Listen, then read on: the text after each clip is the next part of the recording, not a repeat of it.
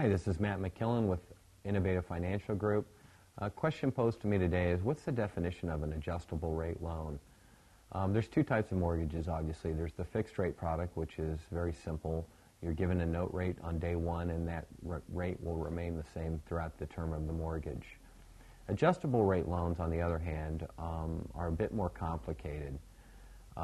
Sometimes they give you a lower start rate to begin with, and an adjustable rate loan could even have a fixed rate for the first 2, 3, 5 years of the mortgage. And then what happens is, after that agreed rate of time, the loan can then adjust. Now, the adjustment is based on whatever index is determined by that loan. One of the more popular indexes is the 6-month LIBOR. Another one is called the 1-year Treasury. So what happens is that for the remainder of the life of that mortgage, whatever that index is doing during a time of reset, your rate can change. Usually what happens on an adjustable rate loan is that you're given a cap, which means that the maximum that your mortgage can go up over the life of the mortgage is maybe 5 or 6%.